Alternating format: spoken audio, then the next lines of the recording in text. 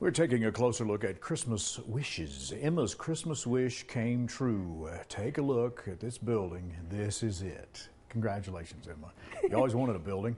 Well, it happens to be a brand new indoor pickleball facility in Idaho Falls, the first of its kind. And Dylan and Emma went inside to check it out. Hey, we're here at the grand opening of the Spitfire Pickleball Club in Idaho Falls, a brand new, awesome facility. We're going to go talk to the owners, maybe get some playing in. You ready, Dylan? I am ready. I've stretched. I've done everything I possibly can to try and beat Emma. We'll see about that. We're ready. Oh, nice shot. Seems like you play it once or twice, you become addicted, but more so the thing that we love about it is just how it brings people together. It's such, like I said, a community thing that it really transcends the age gap, the gender.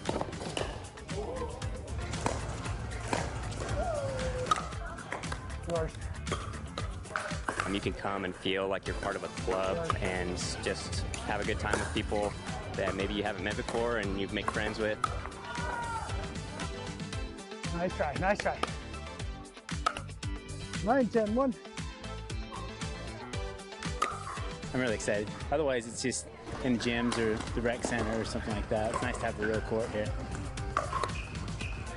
Nice. I got it.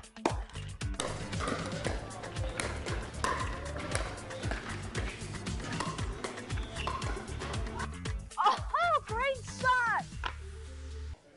Looks like a lot of fun. It was a lot of fun. And I'll tell you one thing. It's a lot easier to play with Emma than it is to play against Emma. Robbie also said that aside from social play, they are excited to host some tournaments at the facility as well. Yeah, lots of cool things happening. For information on memberships and how to reserve a court, you can head to their website. That is spitfirepickleball.com. And that was only Dylan's second time playing pickleball, and he did very, very well. Got to get Jeff out next time. Not doing it. I hurt myself. We had a lot of fun. All right, we'll be right back after this.